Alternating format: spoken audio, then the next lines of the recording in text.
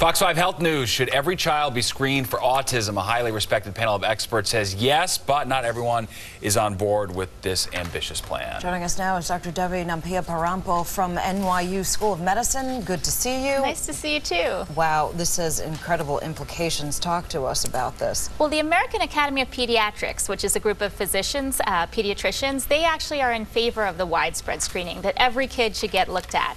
But now the new report is from a government task force, which is a group of physicians, public health officials, and other experts, and they say that you should only get screened if you have symptoms. Then you should get looked at and diagnosed. So the controversy really hinges on a couple things. First, if you get diagnosed, if you get screened and diagnosed, do we really have an effective treatment for autism? So there's some controversy there because there's no cure. If you have more intensive therapy, more behavioral treatments, that might be more effective, but it's not really a cure. So that's problem number one. And then the second problem is that you don't have a clear diagnosis, like in terms of a test. So you can't do a blood test or an imaging x-ray, MRI or something else, and then make the diagnosis.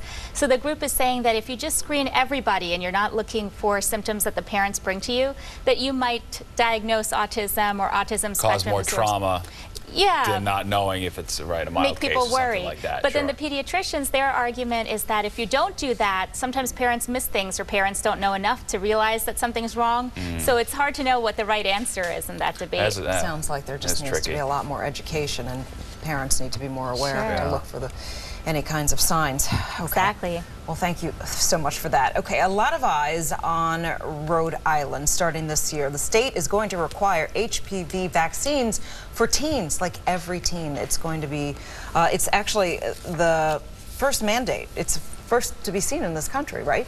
I think Washington, D.C. has the mandate too. For everybody. For all teens? Well, for middle schoolers, they were looking at them, and in Texas they tried to do it once, but it didn't totally, it didn't go through there. But anyway, the idea here, I think people are opposed to it because the idea of thinking about middle schoolers or 7th graders, that's what they're looking at, and then thinking about an STD in the same sentence or the same thought process is kind of distasteful, right? You don't want to think about STDs with kids.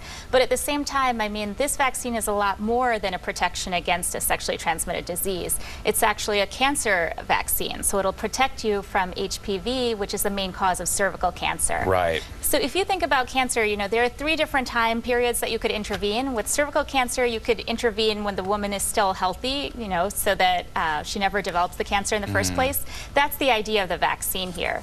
Then the other time you could intervene is once there is a cancer, but before it spreads. Hope you caught it early. Yeah, right. That's a pap smear. Right. I mean, to me, it's difficult to see the downside because you'd get the vaccine and then they don't get it, right? I mean, even if they delay sexual activity for a long time.